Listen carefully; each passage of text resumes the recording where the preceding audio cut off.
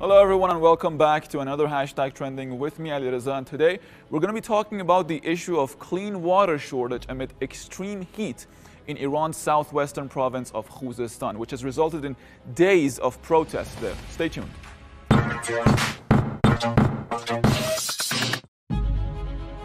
Khuzestan province has witnessed several days of protests over the water shortage that has dealt a blow to the agriculture and livestock farming in the region. The authorities blame the crisis on a severe drought that has been unprecedented in half a century. While the government says the water shortages is the result of extreme weather conditions, some experts and many social media users blame the situation on unscientific dam construction on major regional rivers. Now, most of the tweets on this issue were in Farsi, so we had to translate them for you. The first one comes from Morteza Aja, and he wrote, "The reservoir of Khuzestan dams is not empty. The capacity of Gotvand Dam is full, but it has a problem that it was built on a salt mine and hundreds of millions of tons of salt have been dissolved in it and they cannot use the water. The environmental threat of this dam for Khuzestan is worse than the water shortage."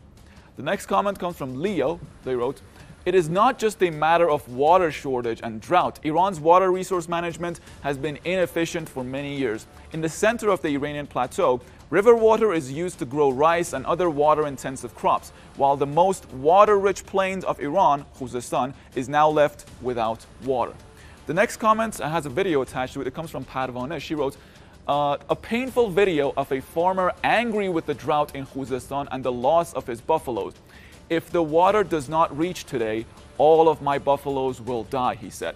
"These cattle are the only source of earning for the villagers in Khuzestan, and due to the lack of water, their lives are being destroyed." Check out this video.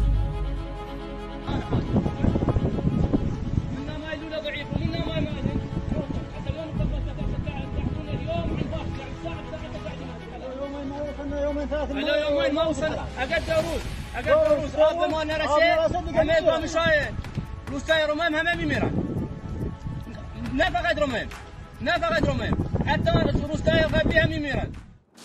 While the people of Khuzestan struggle to cope with the water crisis, the country's armed forces as well as volunteer groups and organizations have rushed to the aid of their fellow countrymen in such difficult times. Our next batch of comments start with one by Zabihi Khuzestan. She wrote, "Donating 20,000 bottles of mineral water to our loved ones in Khuzestan." The next one is from Meysam Irani. He wrote, "Well done, army soldiers, some of whom have just returned from Sistan, helping the people there. They immediately joined other forces to deliver water to the people and cattle in Khuzestan to help resolve the crisis." The next comment comes from Sarwaz Velayat 2021. He wrote, "The IRGC in Khuzestan has sent tankers to several villages in Dasht Azadegan as part of efforts to resolve the water shortage crisis. The IRGC will not leave Khuzestan alone in such a crisis."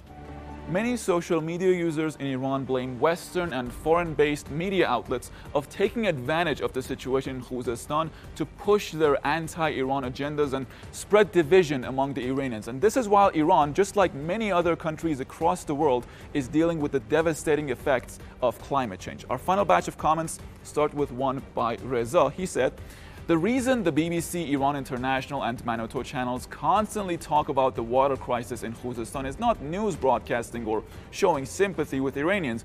It's a clear example of psychological terrorism." The next one by Fatemeh reads, "The most important cause of drought in Khuzestan and all of Iran is the unscientific dam construction. The problem of water shortage in Khuzestan will be solved through short-term and long-term planning. Of course, in the 13th government, which is a people's government." Our final comment of the day comes from Muhammad Mali. He said, "The people of Khuzestan demand that the licenses for water transfer projects for non-drinking purposes be revoked. They also want the use of dams to be modified and their water rights from the rivers in Khuzestan to be provided. A sustainable, clean water supply for cities and villages is also among their demands. For now, these tankers can prevent the death of the livestock, which are all the villagers have."